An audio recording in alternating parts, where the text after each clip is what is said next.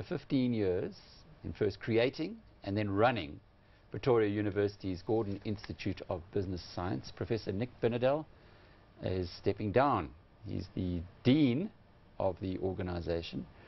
He's been a teacher, but also Nick, a business manager as well. And I guess at some point in time, it's a big operation. When we were talking about it last, 300 staff.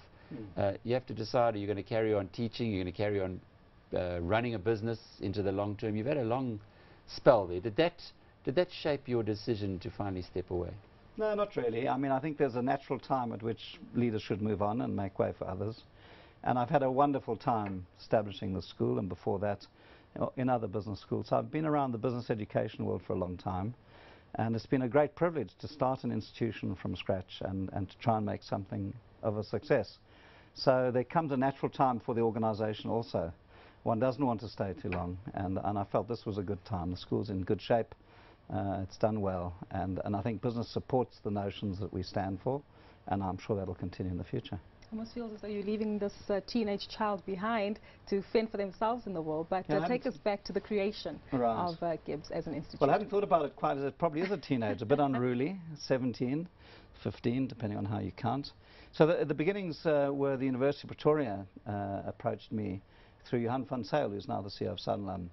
He was the Vice Chancellor at the time, and he wanted to explore the possibility of me playing a role with them.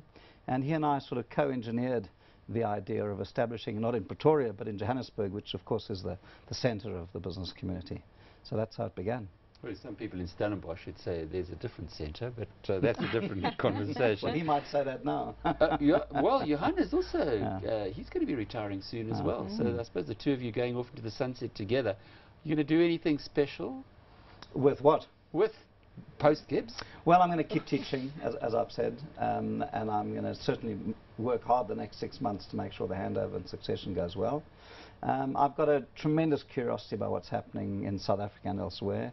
It really is an extraordinary time we're living in, and so the chance to move away a bit from the management and to think about how to help business, how to help South African business in whatever way I can, that's certainly going to be part of my future.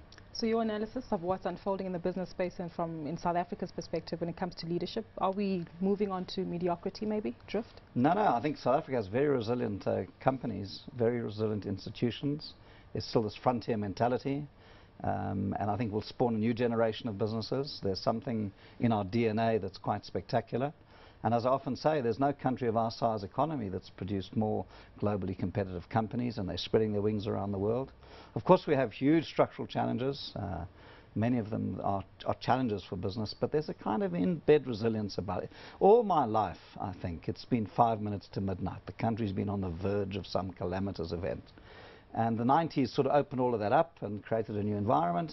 And many people feel things are difficult. I think things are South African. That's who we are. We're that kind of restless country. And business does well in this country in spite of many things we say. Profits are pretty good, even though the economy at the moment is a bit tight. But we'll come through this phase because there's an inherent entrepreneurial skill in South Africa. That encroachment that we're seeing increasingly by government into the private sector, isn't that a concern for you, given that business has been resilient, but can it continue indefinitely? It is a concern, but remember, we lived through this after 48. You know, as the National Party saw itself. Certainly not Gugu and I. Not you and I. Not me neither, let me point out. I don't like these ageist comments. But, you know, the National Party saw itself as building Volkskapitalisme. It instituted and built the Sasols and Escoms and Iscos and the Spoorweë. And it used that to create jobs, and it did it within its own mandate fairly efficiently. I'm not in principle against the state being involved in the economy. It's a question of how much and how. But I think we would share the idea that the state should be an enabler, and maybe it's a little too involved in the economy, and maybe there is some encroachment, which I think business must reasonably argue for. I think the relationship between business and the state is going to be critical in this country. And I think it's very important this dialogue begins, because what we've got to put first is the nation. Then there's the question of the state and business. The dialogue begins. Now, in any normal state, that's not a statement that one would hear from someone who's as plugged in as you are. No, but I think the dialogue. Yeah, there is a dialogue. You know, I think there are lots of institutions. Some may not be as dynamic as we would want. that represent the different sectors, and there are many dialogues and there are many issues that industries and companies pursue with government, and although it's sometimes difficult, government has a pretty tough challenge. I think the question is trust and respect for each other's role and understanding how that should happen going forward, and maybe as a new generation comes along there'll be a more broad-mindedness, and that's going to be the dilemma in South Africa. You know, do we stick to this sort of middle of the road path, or do we move maybe to the left perhaps? I hope not. But that's going to be a debate, and we've got to stand our corner and argue our point of view that business in South Africa, by and large, is a constructive part of the nation's well-being. It is, after all, 70% of the economy is in the private sector, and if I was sitting in government, I would be saying, how do we partner this a little more effectively? You say it's a generational change, but it almost seems as though in South Africa we have this ability to hold on to the past, because those who are in business will stick with business, those who grew up in politics will stick with politics. Right. Won't that change take a lot longer to take place? Well, I think it's very hard to tell. I mean, at the one end we're quite a pragmatic society, and there is another generation. This is what I see at GIBS all the time, a new generation of people in companies or on the MBA, and we have this fantastic program with school kids around the country, and there I do see a different generational change. In as much as my generation 40 years ago represented a new way of thinking, and many of those people came to influence in business, government, politics, and so on, I think that's a very natural progression in all countries, and maybe we need to encourage them and lift them up a bit to say, state your claim, state your argument. A democracy is about a debate, not just about elections. What are they thinking, the younger?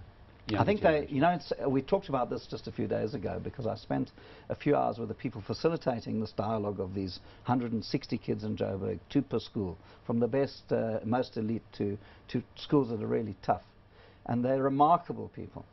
And I think in one way they're less political, but more politicized. So in some ways they are not so ideological, they want things to work.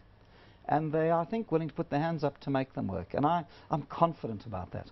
I once gave a talk in a church hall where a very elderly man at the end said, I think the problem is your generation are going to wreck this country. And in a moment of inspiration, I looked at him and I said, what did your grandfather think of you? And this wonderful old twinkly eyes, he said, he thought I was a bit of a mess. And it was a wonderful moment. Each generation thinks the others should get out the way, and the older generation think, well, we know better. And this is how life works in every country. But here there's a big energy, because the demographics and urbanization and better education and more access to information mean we are a democratic country, and we've got a rock-solid constitution, and that's our right, and we should engage in this discussion. So we start getting worried if the constitution gets fiddled with. Yeah. Because it's rock solid, as you say, at the moment. Yeah, but all things get snipped at and cut and adjusted. These things aren't static. The legal system, the media, they're not static phenomena. But there's an inherent dynamism in South Africa. And I do fear the middle class maybe is less politically engaged than it was 30 years ago. We need that engagement. It can't all be about the economy. It's got to be about the political economy. Because for any big company today, these things are inextricably linked. And that's why I say our knowledge about each other is so important. And that's why at GIBS we really put an emphasis on this, to say it's civil society, the state and politics, business and the economy are all in a framework, and we should understand them all and be active in them all. Just finally, Nick, you did speak about trust, building of trust between business and government. Are you going to be able to help in that regard? Well, I'm a minor player in a big pond, but I would like to play somewhat role whatever I can. I'm going to take a break and get some fresh air and think about these things a bit more, because as you said earlier, I've been very involved in the management. I've got a great team that I'm leaving in situ, where they'll appoint a new dean.